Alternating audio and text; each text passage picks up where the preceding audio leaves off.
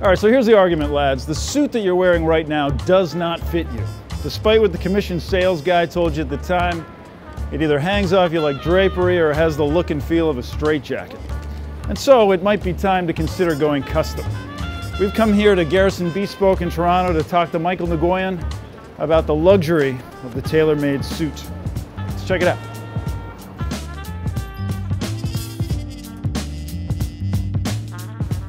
Be a great experience. So it's your first time having a bespoke suit? First time? Never had a bespoke suit. So let me ask you a little bit about the perception of bespoke.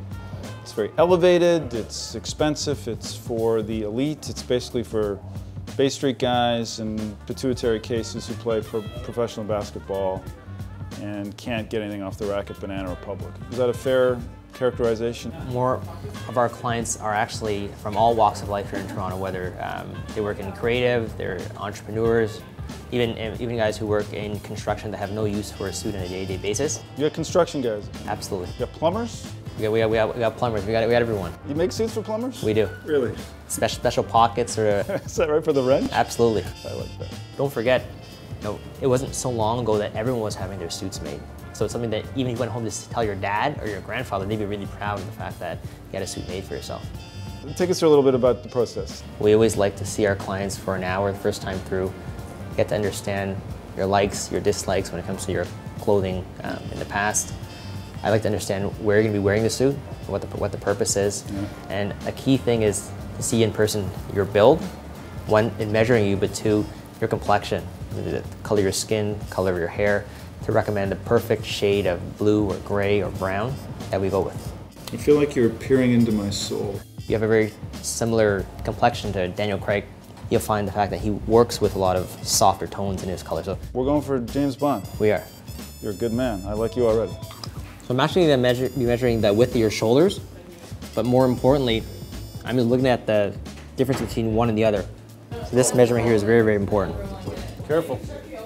This is the most awkward measurement I've ever had. Yeah. So the key measurements are the chest, the crotch measurement. Do you call it the crotch? We call it the rise. The rise. It's really the crotch. It is the crotch. And what else? And the shoulders. Yeah. And how your posture is, whether you're... The deformity measurement, basically my own deformity. Us trying to make you the perfect suit for your perfect body. You're quite a diplomat. You should be a diplomat if this stuff doesn't work out for you. Okay, so that's it.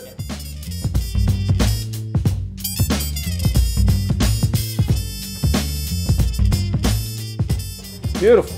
The suit's phenomenal. What do you think? Looks great on you. I'm a new man. It's the one suit you bring on a trip that you can do anything.